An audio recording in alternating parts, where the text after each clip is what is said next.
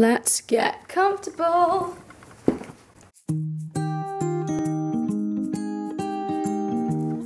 Hello, I'm Minnie, and I might have just wasted £75. That's because that's how much it costs to take the JLPT, or Japanese Language Proficiency Test. That might not sound like a waste of money, but here's the thing. It's mid-March now, the exam is in July, and I've put in for the N4 level, which isn't even the most basic level, but I am a complete beginner. I don't know a single sentence of Japanese. It's really from basics here.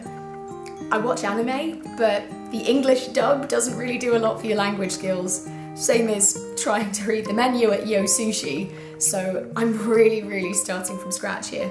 I really want to learn Japanese because I think it's a beautiful sounding language. I'm interested in Japanese food, Japanese culture, anime, Japanese music. Every year I go to Hyper Japan, which is this huge convention in London dedicated to Japanese culture. They've got stalls, Japanese food, sake, performances, and I just fell in love with it. And I'd love to learn Japanese because I think it would add something to that experience. I'd also love to travel to Japan, and I just feel like it would be a lot easier if I could read the road signs, or maybe read a map, or maybe even just ask where the toilet is in Japanese. So once I decided that I was going to learn Japanese, I had a look on YouTube for some advice because it's the font of all human knowledge. If I want to learn how to tie a tie, if I want to learn how to speak Japanese, if I want to learn how many marshmallows a human being can really fit in their mouth, then YouTube is the place to find out. And I did find a lot of very useful information. There are so many great YouTubers who are giving study tips, who are giving lessons even in Japanese, and it's a great free resource. But unsurprisingly, most of the videos that I saw were by people who are already very proficient in Japanese, very good Japanese speakers. I think that's a problem, because if you're already really good at Japanese, something that comes really naturally to you, it might be difficult to imagine a time when that was actually really hard.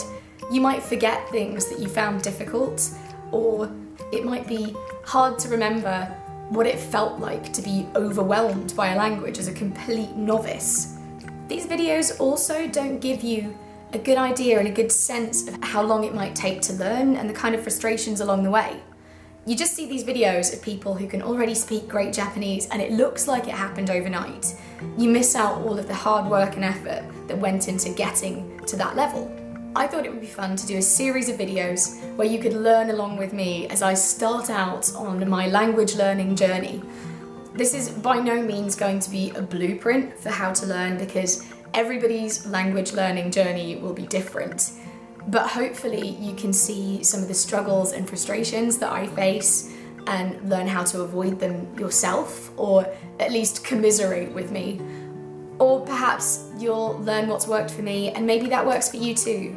So we can share our successes and frustrations, and you can get a realistic idea of what it feels like to learn, how long it might take you, what you might be able to achieve in a short period of time. So I think I'm going to aim for weekly sort of vlog style uploads, giving you an idea of what I've been doing that week, what's been improving, what's maybe not been improving, what tools I've been using, and then maybe do some one-off videos on particular aspects of the language that are confusing or interesting, or particular tools that I've used that I've found really helpful, maybe a textbook or an app. I guess now would be a good time to tell you a little bit more about the JLPT, since that's what we're aiming for, and the kind of tiny little bit of preparation that I've done before starting this video. So the JLPT is an international test for non-native Japanese speakers, that's second language speakers. It's administered by the Japan Foundation, and you can take it in Japan or in several regional test centres around the world. So the place that I'm taking mine is a university in London. It's run twice a year. As far as I can make out, it's usually July and December, and there are 5 levels. So the N1, N2, N3, N4 and N5. The level that I've put in for is the N4, and that's the second lowest level. So N5 is the most basic, and you can basically just introduce yourself and maybe ask where the toilets are. all the way up to N1, where you can communicate with pretty much any Japanese speaker, read a newspaper, read novels. It's a very well respected and recognised qualification. Certain jobs where you use the Japanese language will require a certain level at the JLPT test. I don't have one of those jobs. I'm just a masochist. But I'm also a very goal-focused person, so it really helps me to have something to work towards and a date. It guarantees that I'll work consistently rather than just thinking about it and then putting it off and prevaricating. It looks like the test itself, at least at the N4 level, is split into 3 parts. So there's a vocabulary test, there's a sort of reading/grammar test, and a listening test. And I think the vocabulary test is 30 minutes long, the grammar and reading test is 60 minutes long, and the listening test seems to be 35 minutes long. I kind of lied when I said I was a complete beginner. It's still true that I can't speak a single sentence of Japanese, but I did do a tiny bit of preparation before I started this video series. But all I've done so far, I've learned hiragana, katakana, and a tiny little bit of kanji. And really, it's just sort of like learning the alphabet.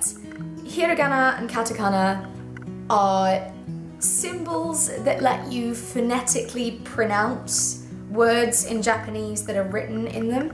So it would be a bit like learning the English alphabet.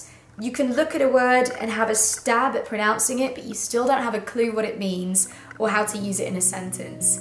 So it's not the most useful thing, and it didn't really take very long. And I'll make a separate video explaining exactly what hiragana and katakana are and how you can go about learning them and how I did it. Kanji is a little bit different. That's going to be another video again, but we'll get round to that, and I've only learnt a very small amount of that. The other thing that I've started doing is learning vocabulary. So just learning a handful of words completely out of context and without any grammar. Because I thought it would be easier once I started trying to learn the grammar if I had just at least a few words that I could use to start trying to construct those sentences. So they're just basic nouns and a few basic verbs.